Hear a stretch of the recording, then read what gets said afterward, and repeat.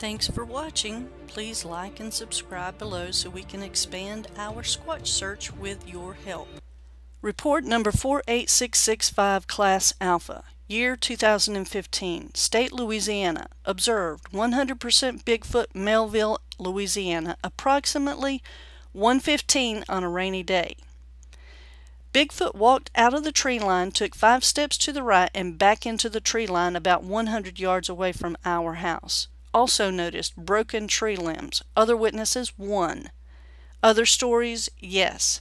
Time and conditions, 1:15 p.m. Environment, rainy. Follow-up investigation report by BFRO investigator Michael Janakes. I spoke with the husband H and wife W. Location is near Melville, Louisiana, northeast of Lafayette. They are on a property that has 70 acres of land, most of which is heavy forest and swamplands. Their land is adjacent to a bayou and is close to a major river, the Atchafalava River. Their land is also located near Atchafalava Wildlife Refuge. Background: both H and W are in their 30s. They are from the Ozarks originally. They moved to this property earlier this year. The property had been vacant for 7 years prior, following the death of the elderly female owner. To H's knowledge, there are no reports that he's aware of from the lady or nearby residents. The property was vacant for 7 years simply because of the remote location. The report: Monday, 5/11/15 at 1:15 p.m. Eastern Standard Time. There is a light rain. Home alone. W is standing outside on the west end of the home smoking a cigarette. She then hears a high-pitched, short-duration whoop near the tree line 105 yards to her southwest. The distance was subsequently measured by H. Between her and the tree line is a 1 to 2 foot high meadow. The whoop causes her to drop her cigarette. As she's picking it up from the wet ground, she then hears a very low-pitched, deep, manly whoop coming from what she felt was the same general location of the first whoop just seconds prior. She looks up and sees a 7.5 to 8 foot tall Sasquatch stepping out from the tree line. It used both arms to push the trees aside in order to step out. As it steps out, W sees the thigh muscle flexing. It has dark brown hair, but it wasn't fur-like. It's just hairy. You could see skin beneath the hair in many places. The top of the head has shorter hair, but the back of the head is longer hair. She describes it as looking like a mullet, very muscular, no neck. As it steps out fully in one stride, it immediately turns to its right and takes 5 long steps, swinging its arms before it turns right and steps back into the forest. The witness repeats several times that the oddest part of this whole event was that the Sasquatch never once looked up, not at her, the house, or the meadow. It purposely looked down the entire time. W felt as if to imply it was not a threat. As it took the 5 steps, it would lean back as it brought its foot up, then lean forward into the step. When H went to the area to investigate it, he said that ground had sticker bushes 2 feet tall and 4 feet across, which would account for the deliberate steps. He also added there was no way for him to make those same steps. It was too far of a stride with the sticker bushes in the way. It walked somewhat hunched over, long arms, hands lower than the knees. She described the shoulder width as being massive, 2.5 times the width of her husband, 5'11", 205 pounds. When the Squatch was stepping back into the tree line, it had to duck slightly under a thick tree limb. H later measured the limb to be 7.5 feet above the ground. W called H, who was several hours away at school in Baton Rouge, and asked him to come home immediately. H said she's a very level-headed person and she's never made a request like this, so he came home immediately. When H went to the area, he stayed on the phone with W, who was able to guide him into the exact spot. H said he could not see 1 to 2 feet into the trees due to dense, tall underbrush. As he stepped into the tree line, he could see an area of trampled down grass and broken 4 feet long limbs that had been stacked. He said you could see where something had been pacing, and it looked like it had been going for a long time. There were also limbs broken 8 to 9 feet above. Some, H said, were greater than 6 inches in diameter. No prints, no hair was visible. The area inside the trees smelled like wet dog. He said his house was visible from within this hidden area, and that was all he could imagine it was for. No discernible trail could be seen inside the tree line. He said the entire time he was inside the tree line, he felt uneasy. He described it not as being scared or being hunted or anything, rather that this was something else's area and he didn't belong there. Last night his dog started barking for the first time and went running out to that same spot at the tree line, but wouldn't go into the trees. After a minute, they suddenly stopped and came running back to the house. Today, they will not go anywhere near the trees. There are many cows in the area. H says one of them died 2 weeks ago, and the rancher had let it lay there to rot. H wonders if that bad stink of the decaying cow somehow attracted the Squatch. He says there are lots of deer and hogs in the woods and swamp areas, as well as horses and cows. There are bears, but he's been told they've all been given neck collars that are visible for tracking their movement. He says he and his wife are familiar with bears, and that what W saw was not a bear. This is a follow-up report for number 48665. With heavy foliage and very wet due to the recent Sunday, July rains. 3rd, 2016. Wet and swampy. Hot and humid There is summer, a late potato afternoon. field H, nearby his wife, with and his rotting wife's potatoes friend and are riding watermelons from horses the at their nearby ranch. farm. When one of the young dogs gets accidentally trampled and killed. H's daughter, 14 years old, D, was particularly fond of the dog and was distraught. She jumped on a quad and drove it down a dirt road a distance from the home. She stopped in a remote area next to the bayou and surrounded by forest. It was now dusk and was beginning to get dark. Clear skies, no moonlit, a new moon that day less than 2% visible. H and his wife's friend were trying to dig a grave for the dog near the house. He mentioned the ground being very hard. From a distance that H estimates to be 200 to 300 yards into the forest, both H and the friend hear a loud, powerful scream coming from the forest. H had a difficult time describing the scream. He said he's never heard anything like it. It was not an Ohio howl type of scream. His exact words were that as it was like a long screech scream. He said it was so loud that it echoed and drowned out the sound of a nearby oil pump. I directed him to several websites with recorded screams to see if he could find something close to it. Interesting, however, D was closer to the direction of the scream, but did not hear it. At the same time H was burying the dog, D is still parked at the remote spot. She was sobbing loudly. She tried to call her girlfriend Paige to tell her about the dog, but she got no signal. She continued to cry, and in frustration she took off her hat and hit the quad with it. That's when she heard a knock on a nearby tree. H did not know how loud it was, need to ask D. She turned around and scanned the forest in the direction she thought the knock came from. Her first scan she saw nothing, but on her second scan she saw a Bigfoot staring back at her. He was 15 feet away, peering from behind a tree, both eyes, most of head and most of shoulder. She said she was terrified and did not move. After a few seconds, the Bigfoot slowly stepped out from behind the tree, its entire body and head visible to her.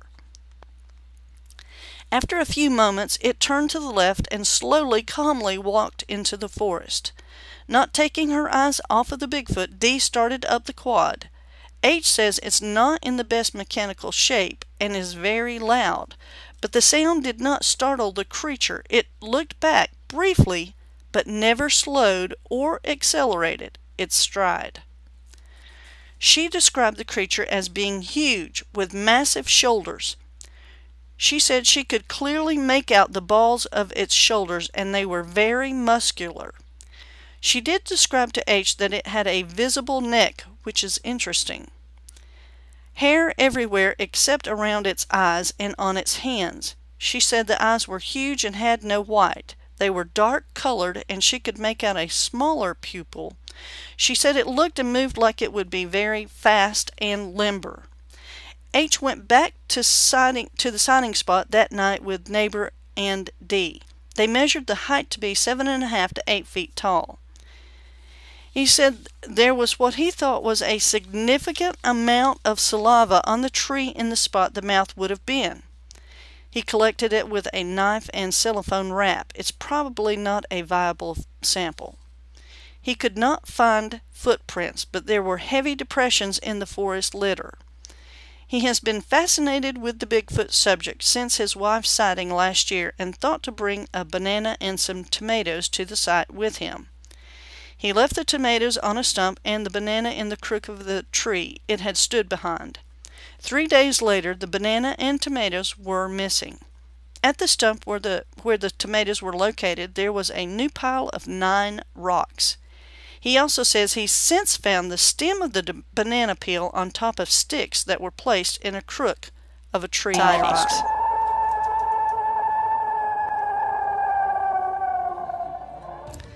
Thanks for watching. Please like and subscribe below so we can expand our Squatch search with your help. Thanks for watching. Please like and subscribe below so we can expand our Squatch search with your help. If you do have an encounter to tell, send to SoCalSasquatchOrganization@gmail.com. We now have SCSO Keep On Squatchin' t-shirts available. See link in description below. Join the community and show it off wherever you go. Report number 57401, Class Alpha. Family driving a rural 2-track have a late day encounter north of Higgins Lake. Year 2017. Season spring. Month April. Date 3rd. State Michigan. County Roscommon County. Location details, specific directions omitted upon the family's request. Nearest town Higgins Lake. Observed. We live in Michigan near a national forest. One evening my 2 18-year-old daughters and I took my pickup down a 2-track looking for rocks for our fire pit we were building. It was light out with a light rain. We were coming up over a ridge on the trail, and when we were starting down, a huge Bigfoot ran across the trail in front of us.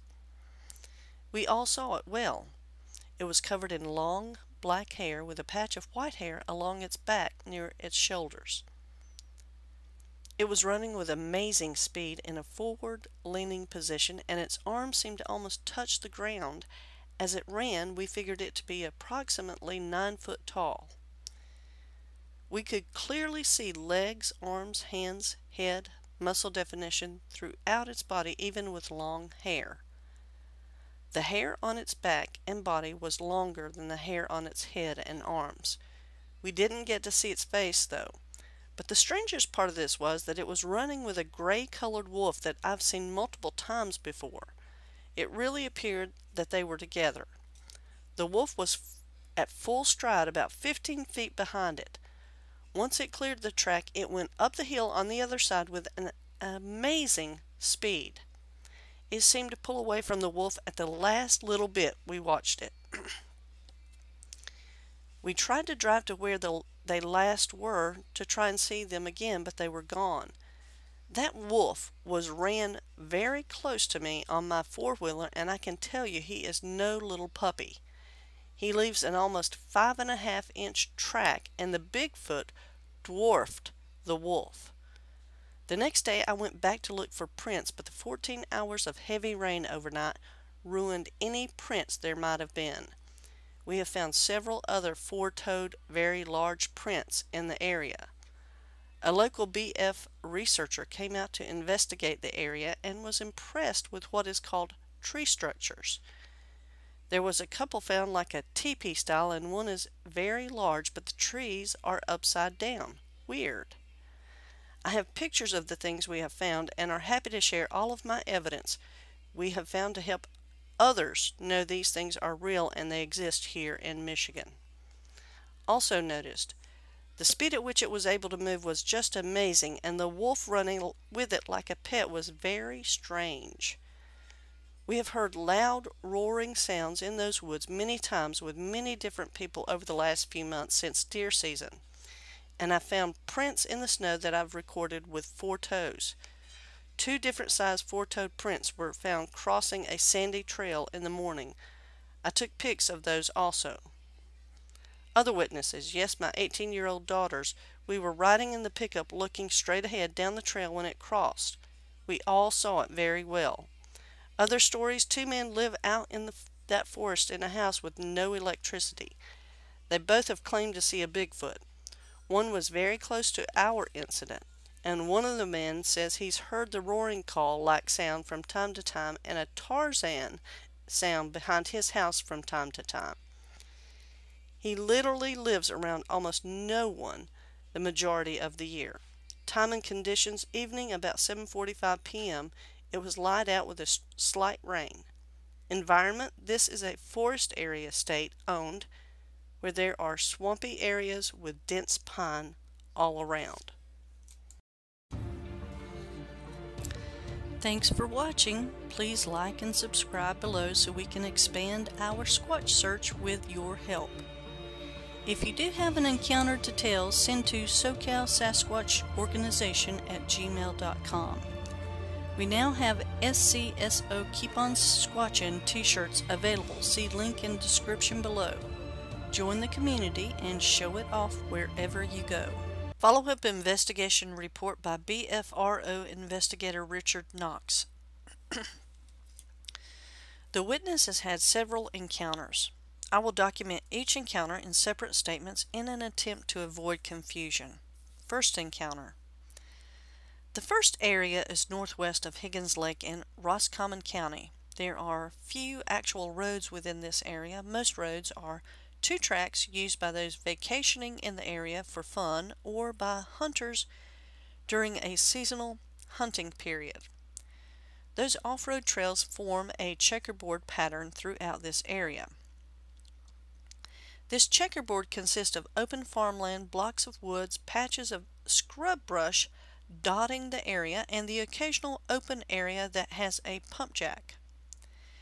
There are small creeks, a few 1-acre lakes, some patches of swamp, and a few seasonal wetlands.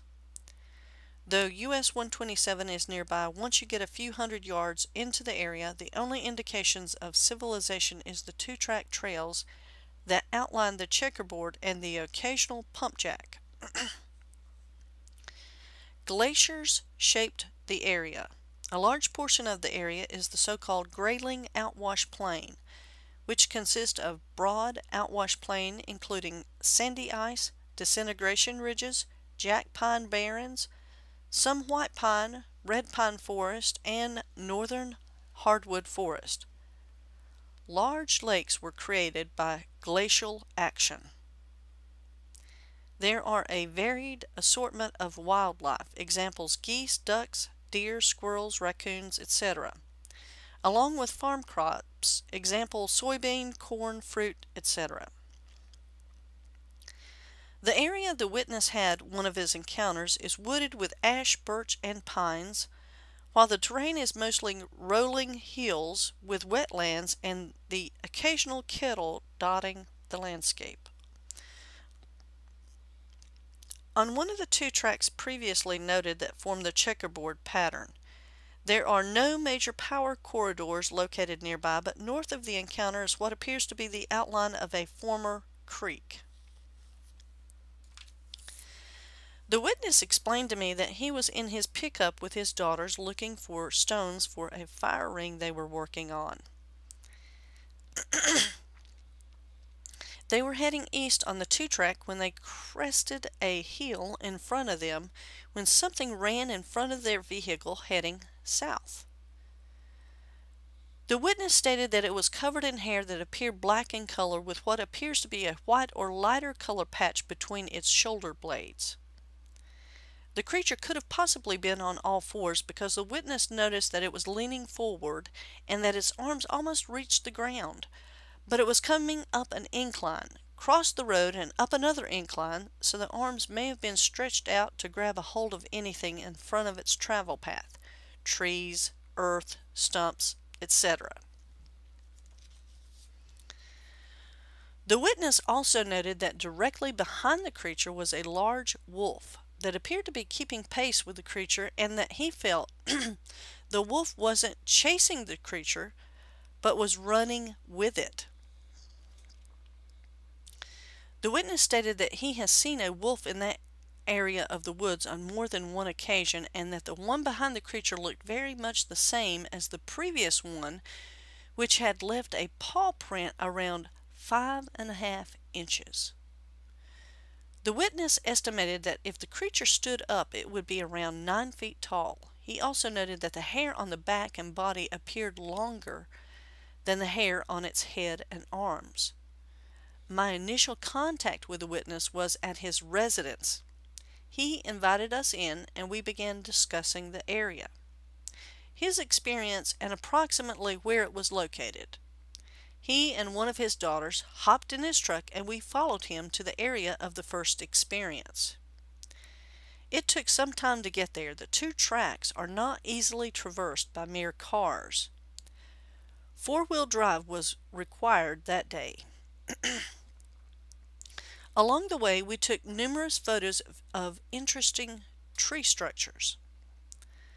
The first spot he took us to was a location that he and the family routinely camp at, a 20 feet by 40 feet indent into the brush off one of the 2 tracks.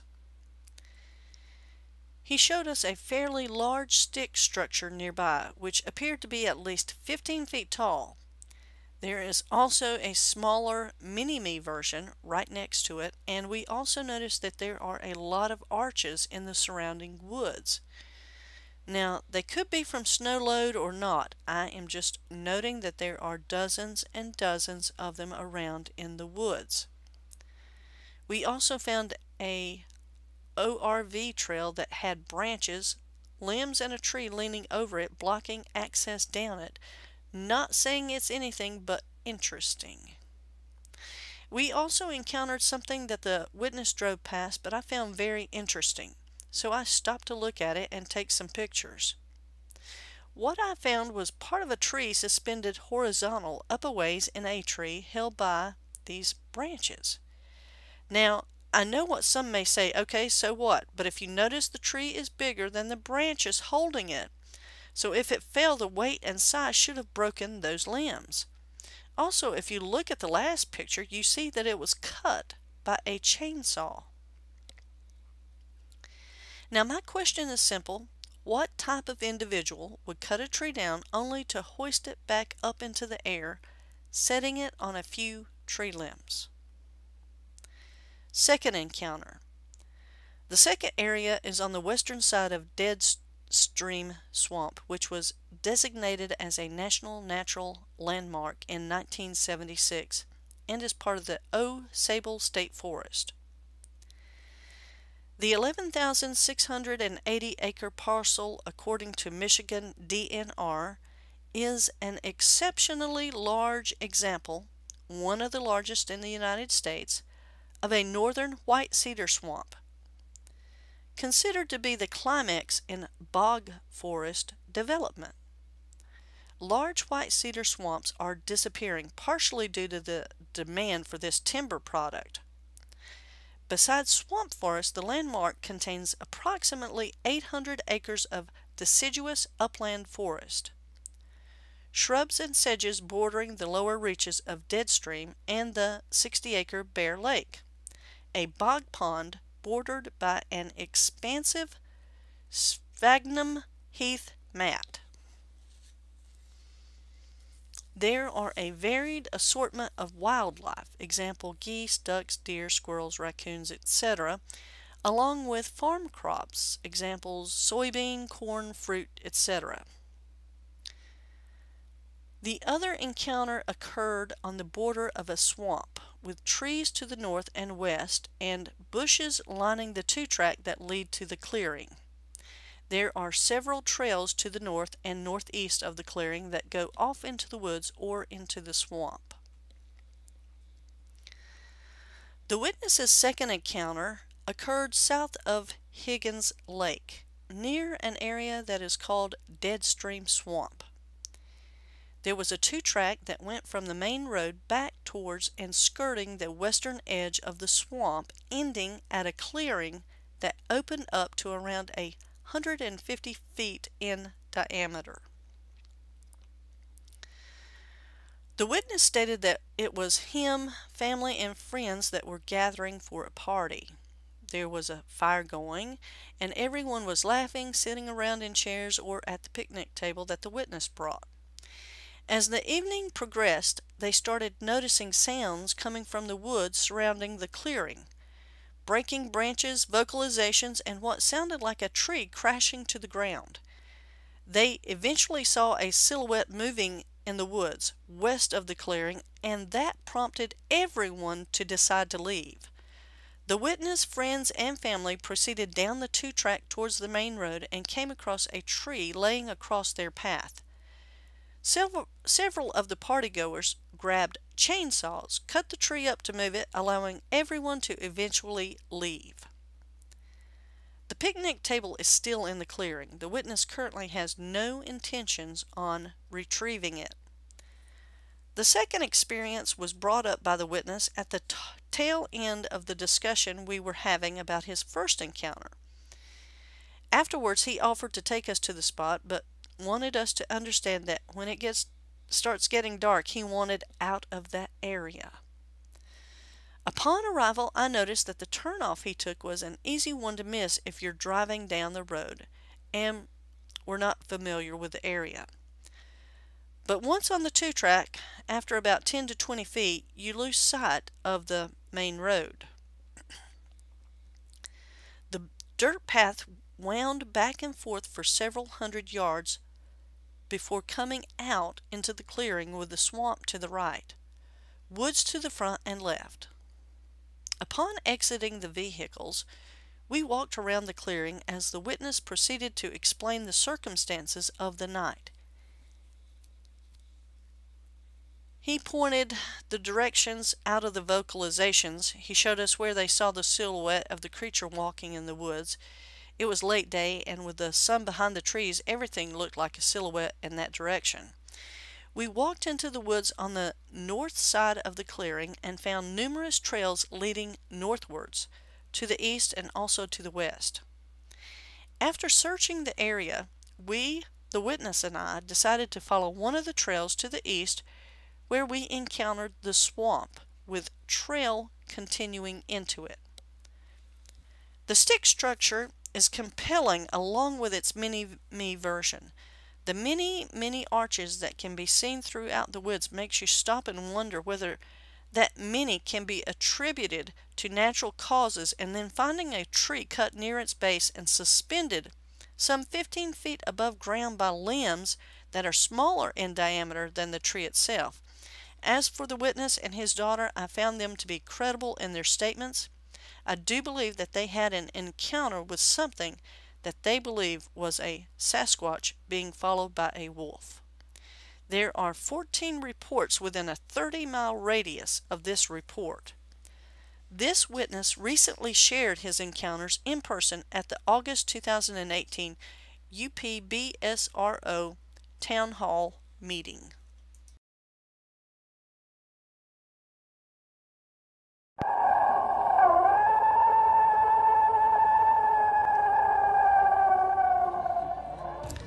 Thanks for watching. Please like and subscribe below so we can expand our Squatch search with your help. Report number 61157, Class Bravo. Year 2018. Location details just off Dole Valley Road, a bit east of Coldwater Creek Campground. Observed, my wife and I were driving late in the night trying to reach the Coldwater Creek Campground near Yacolt. By the time we got there, the campground was full. We kept driving and stopped at the first logging road that had a suitably flat spot for camping. We sleep in the back of our SUV. It was a short, dead-end logging road in a recovering clear-cut. We set up camp and went to sleep. Around 2:30 a.m., my wife awoke to our pet rabbit scrambling around in the driver's footwell. The rabbit had gotten down there and couldn't get back up. As my wife reached up there to rescue the bunny, she felt something firmly touch her leg. She described it as a firm press and then deliberate downward motion. At first, she was confused because we were inside the car, but then she remembered that we kept the sliding rear windows open slightly for ventilation. The spot where she was touched was pressed against that opening. We built a sleeping platform in our car that puts us near the level of the windows. She heard nothing super obvious, but immediately afterwards she thinks she heard a couple of extremely light footfalls. We stayed mostly silent for about an hour, just listening for anything, but heard nothing else. I finally mustered the courage to peek out a window, but couldn't see anything. The next morning, we found very large, muddy fingerprints on our car near where my wife was touched. We have pictures of these prints, which we would be glad to submit. In the photos, you can see where I tried to recreate the prints with my own fingers. I have medium-sized hands and the prints are much larger. We looked around a bit, taking note of things. On my wife's side of the car was only a fairly narrow strip of road, and after that was dry, crunchy grass and brush. Whatever touched her had to be able to walk along the narrow strip, otherwise we would have heard it in the dry brush. It also had to be tall enough to reach the window. We feel these factors probably rule out four-legged animals. We considered the idea that a person could have been messing with us, but there are some issues with that which makes us skeptical. First, we feel a person wouldn't have been so quiet. Second, we find that it's hard to believe someone trying to scare us would have simply touched her leg, left prints, and called it good. More than likely, a person would have taken things farther than that. That would really be showing a lot of restraint for a prankster. Last, the prints would have been a very large person, one who also thought to get their hands muddy beforehand. Also notice just the fingerprints. Other witnesses, my wife was the only one who experienced the touch, but we both saw the fingerprints. Other stories, I only know of the other reports in the area from your site. Time and conditions, about 2:30 a.m., clear but dark outside. I believe the moon was visible, but I can't remember how much. Environment, clear-cut, bordered by evergreen forest, logging land. Somewhere nearby was moving water, but we couldn't see it. Follow-up investigation report by BFRO investigator Charles Lamica. I interviewed the witness telephonically on 18 November 2018. I mostly spoke with C, the wife of the gentleman who filed the report. One note of correction, this event took place near Cold Creek Campground, not Coldwater Creek Campground. I've synopsized C's statements below. We own a 1995 Mitsubishi Montero SUV. We modified the back end of it by adding a sleeping platform where we sleep when we are camping.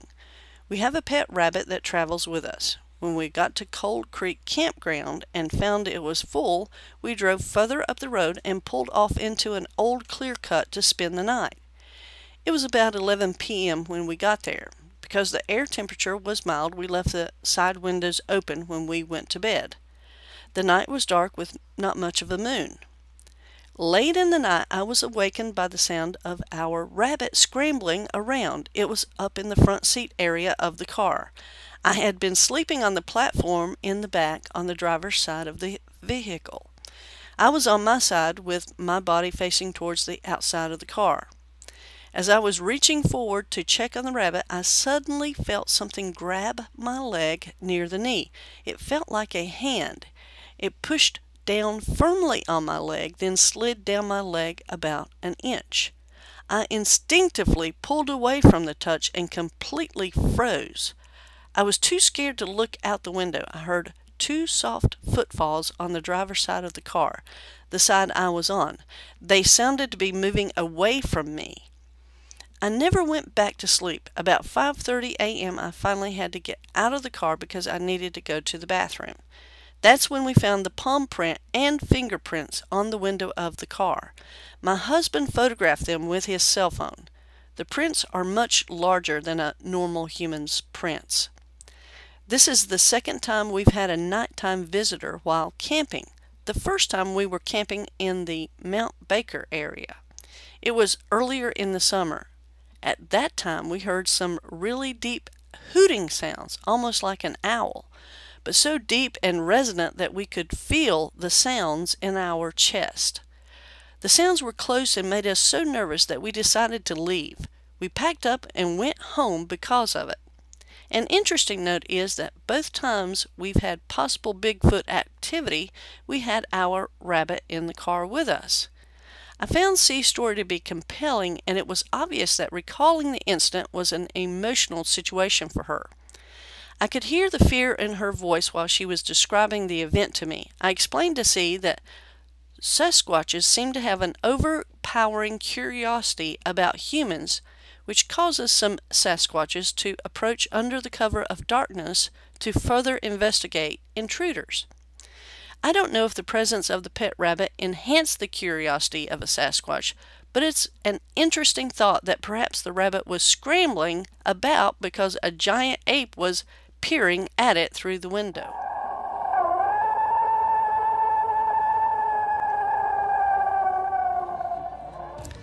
Thanks for watching. Please like and subscribe below so we can expand our Squatch search with your help. Check out our new I Believe coffee mugs in description below. They are an excellent way to start your day.